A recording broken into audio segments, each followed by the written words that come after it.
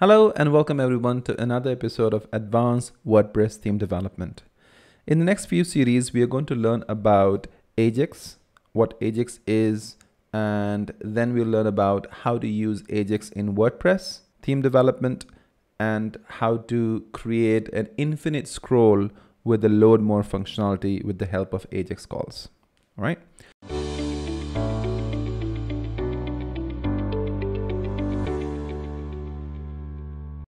So what is Ajax? I'm sure you're pretty much aware about it, that Ajax is asynchronous JavaScript and XML. If you check the definition on the internet, it would say something like it's a combination of HTML, CSS, and JavaScript code that enables you to send data to a script and then receive and process the script's response without needing to reload the page. However, if you have to put it in simple words, it's basically a technology that allows you to update the content without page reload. Let's take an example. Google Docs, for instance, uses this technology when saving your work every few minutes. So if you want to create a functionality for your users where you want them to submit a form, or maybe you want to perform any action so that when they click on that particular button, a request should go to the backend, get the data and show it to the user, or perform any other activity for that matter without having to reload the page, that's when Ajax will be useful. Okay.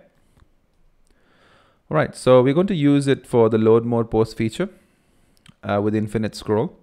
And let's talk about Ajax in WordPress. Now, Ajax is already used in WordPress backend and it has been implemented for you. So all you have to do is just use the WordPress functions that are available. Every Ajax request goes through admin-ajax.php file in WP admin folder. So let me show that to you.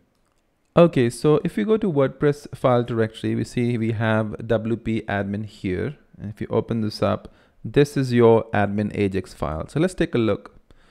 So it says WordPress Ajax process execution. It has more information on the codex as well. You can check that out. This is the Ajax process. It first goes ahead and defines this constant. It checks if WP admin is not defined, then it defines it. Then it loads the WordPress bootstrap, sends the origin headers. If the request action is not available, it just dies there with the 400 response. Loads the WordPress administration, loads the Ajax handlers, and all of these stuff. So let's keep going.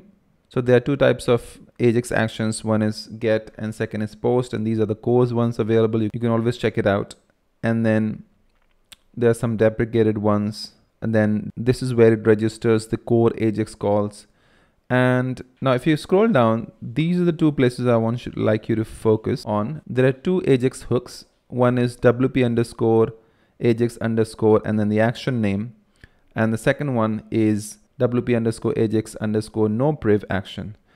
And if you see, the difference between these two is that this fires the non-authenticated Ajax actions for logged out users, and this one fires for the logged in users. Okay, so that's why there's a check over here that is user logged in.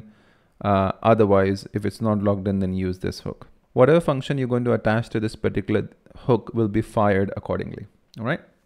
See that if you notice over here, that is always WP die 0 to ensure we get a proper response. So we'll talk about this more in detail. I just wanted to show you what is there in the core file. Okay.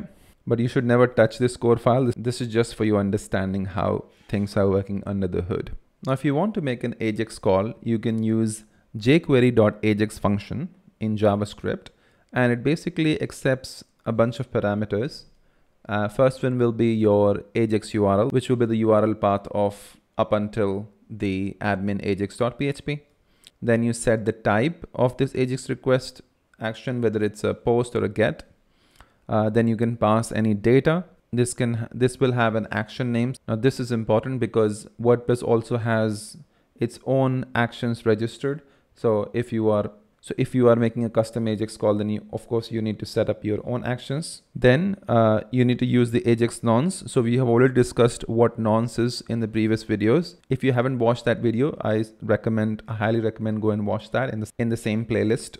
And nonce is basically for security. So we basically create a nonce, we send that nonce through the JavaScript, and then once our function is fired, then we receive the nonce and then we verify to ensure that we are actually getting a secure request. And based on this action, the code in the admin Ajax creates two hooks, which I've already shown you. First is wp_ajax underscore whatever that action is, your action name, and wp-ajax underscore no priv. Okay. Now every Ajax call needs to supply at least one piece of data using get or post call action.